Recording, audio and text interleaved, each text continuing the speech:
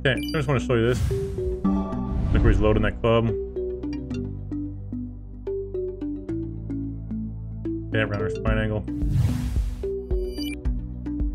Where he's planting it. Just outside the ball. Again, this toe here, when it's parallel to the ground, when your left arm is parallel to the ground, you load it to 90 degrees, that wrist is flat. And this toe is anything right of the shaft rather than hanging left of the shaft over, that'd be open. Okay, just like Tiger, parallel to the ground, parallel target line. A little flatter on the trajectory of the driver. Left arm, so that face is going to match it up there. With that flatter arch, just left wrist, not bent. Flatter arch. Again, watch this coming down.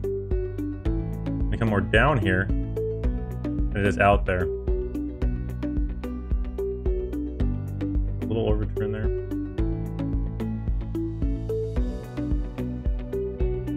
A little more out in front of you, a little more down, like a little more down there than just straight out there. Just load it up here a little bit more. Okay, and then through impact. So it's already squaring up the face. Put it in here if you want. That'll help you hit a draw. If you want to put the shaft in there, the more as much as the shaft's in there, it's gonna hit a draw. Dead parallel to the ground, parallel to the target line, dead straight. Anything out here is gonna hit a fade. You can in the piece that P6 will have fun if you want to hit just like mess around with the draw. You can just bend that shaft in there 10 or 15 degrees like that. You don't want it too much oscillated and boomerang draws, but lean that shaft, lean the face up against your spine there, and you can hit into out little draws all day long. And really have a bunch of wrist angles there. Be really far forward and have some fun with it. You see it's kicked out there.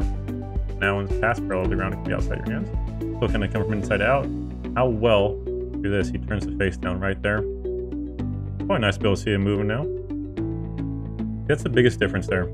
Okay, and that's like the biggest difference. That glove hand still flutter arch turning down. That top of the hand's breaking down and looking towards the sky there too. A little bit. Very good footwork. Again, this leading edge of the face there, like 85 or 90 degrees driven down already, rather than kind of just out here to like, 65 or 70. It's not quite square enough yet. A little late with that release. You get a bunch of wrist angles. Then when you release the club, you let a break and drill stop in there. That's where you're releasing it. See that?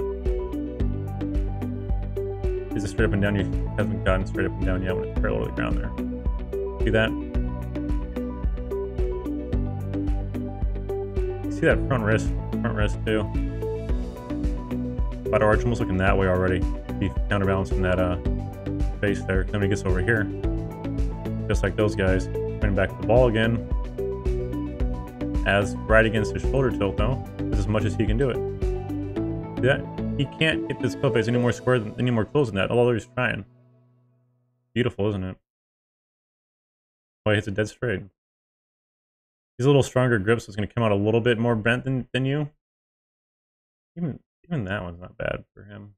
He's kind of, some of these guys too, when you see, if you see more of the glove logo, they're trying to release it and kind of keep the club face open in a sense. Even though he's doing a pretty good job of turning it down there. I would prefer it look like a little more like Colin and some of those other guys, and Justin and John Brown with that flat wrist there, and Jin Young Ko rather than just like a little broken down there. But you can see how that release can work a little bit differently around that side too. Okay, a little more shoulder tilt. You counterbalance that perfect release of the club face.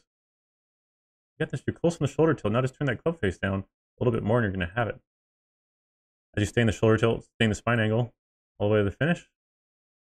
He's kind of hitting a little fader on that corner too. Okay.